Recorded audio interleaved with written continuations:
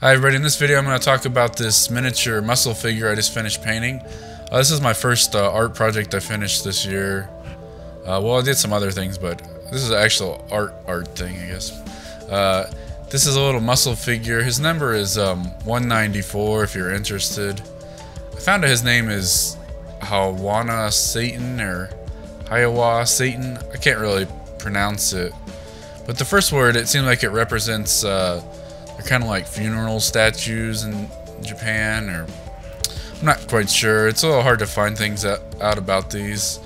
I really wish these figures had like numbers on them, because there's only one like image of a visual checklist, so it's really kind of difficult. There's another site that's really nice, but you have to pay or sign up for something like that, and it's kind of ridiculous.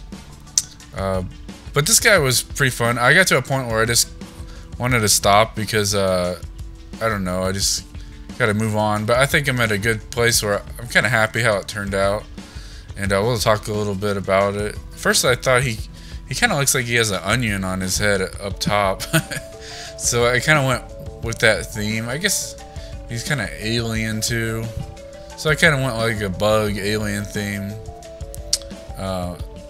I did a pretty good job. On the head I did a little bit of shading.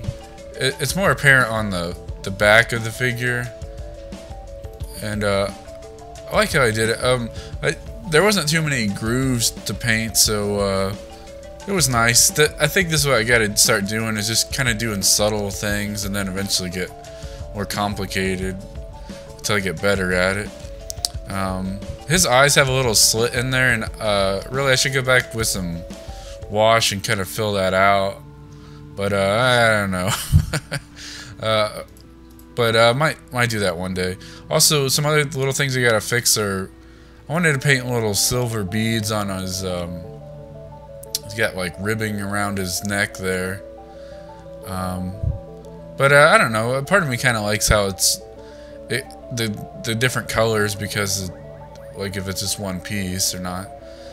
And what I did was for his undersuit, it's kind of like this pavement gray, and I liked it, but I just wanted it a little bit different, so I took some silver glitter paint glue stuff, and that's what all the little white speckles are.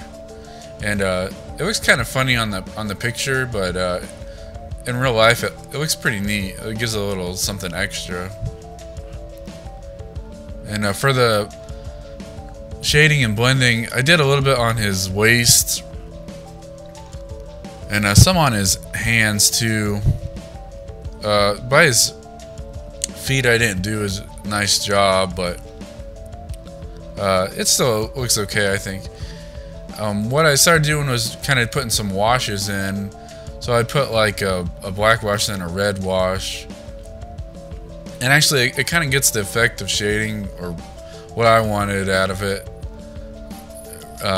So I'm happy with it. There's little parts that could be touched up and here or there, but it's not as rough as some of my other ones are. And in the picture you can see all these little glaring details because the picture's really big, but these aren't really that big. So I was happy how it turned out. Thought it was pretty cool. I don't know if I'm gonna put him on a base or anything.